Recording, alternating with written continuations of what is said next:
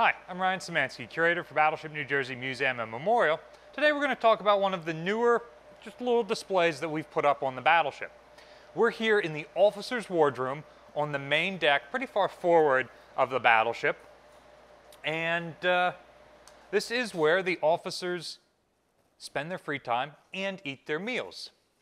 For the officers, mealtime is far more formal for enlisted sailors.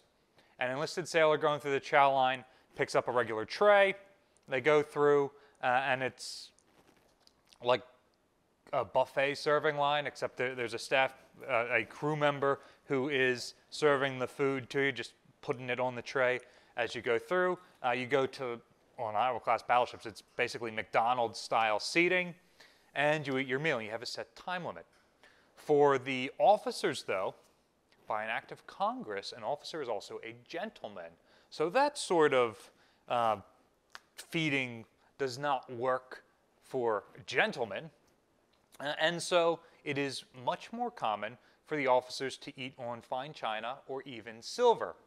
So we have an officer's place setting right here that shows what many of the particularly more formal meals would have been served on. So Battleship New Jersey has a ship's silver set, which is in the captain's cabin and is about 120 pieces for a large meal, a group of people that can fit around the captain's table, basically. But for the entire wardroom, which may be more than 100 officers in wartime, they had a separate wardroom silver set, which would have been similar to what is here, with silverware made out of silver. They would have been waited on by stewards, which at the early part of the ship's career were minorities not allowed to serve in any other role except stewards and mess cooks. They would have had to wear formal uniforms. The officers would come in and stand behind their chairs waiting for the executive officer who presides over the wardroom to come in and begin the formal proceedings, and then when he sits, everybody else can sit.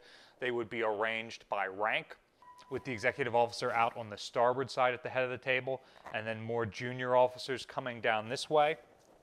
And then oftentimes one of the tables would be reserved as more of a dirty shirt mess. So if you are an officer on duty or about to go out on duty, you might not be wearing the formal uniform, you might be wearing the uniform of the day, so you can't sit in your formal arranged spot up there. You come in and sit at the dirty shirt table and eat, and then you go back out on watch. So this isn't always how things happen on the ship, but it is often more formal than what the regular enlisted crew get. Interestingly, the captain is not a member of the wardroom. He does not eat his food in here unless invited by the executive officer who presides in this room.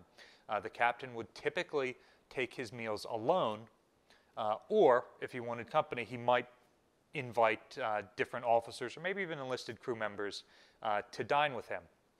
I've heard stories about Captain Snyder in 1968 and 1969 inviting enlisted sailors whose birthday it was to come up and eat with him.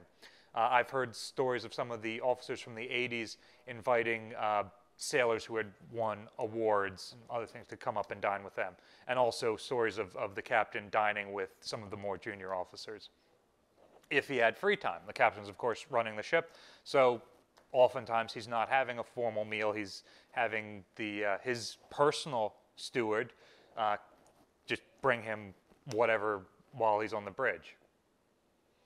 The movie Greyhound portrays this pretty well, the relationship between an officer's steward and a commanding officer on board a destroyer, a much smaller ship with considerably less room for pomp and circumstance. But one of the best things about that movie is the portrayal of that relationship. I went down that morning to breakfast in the wardroom, and I was met with stares of different persons, but at the junior table and aboard this ship, the officers were seated in terms of their rank. So the junior officers, ensigns, lieutenant JGs, lieutenants were all seated at a similar table. And those officers where I was seated We were all roughly the same age, and we'd just come out of college.